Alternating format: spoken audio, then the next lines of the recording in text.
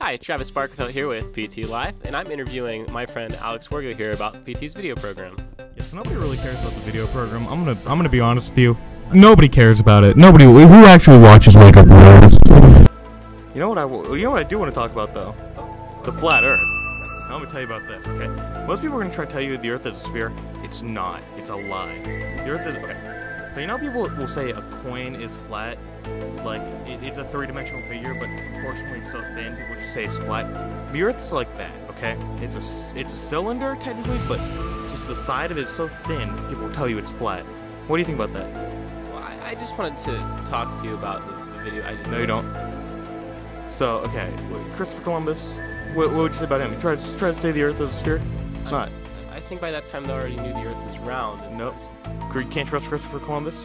Smallpox blankets. What would it, like? He's gonna try to give you a blanket, dude. You can't take Christopher Columbus's blanket. This is the exact same thing. Yeah.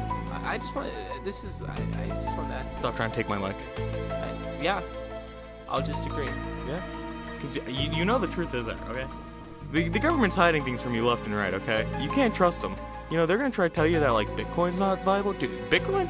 I've made trillions off Bitcoin. I'm actually the world's first trillionaire. Giant Eagle is a front for very, very shady things. The Earth is flat, not maybe a pyramid. I don't know. There's still some debate there. How do you feel about the debate between the flat Earth versus pyramid Earth? This isn't. You can't script this kind of stuff, folks. You know how aliens exist, but like, not okay. Aliens exist, but not in this dimension. They actually exist in the fourth and second dimension. That's why we've never encountered them, because we can't perceive them. You know? Yeah. I get you. I feel you. You know, you ever watch Mr. Robot? It's just like that.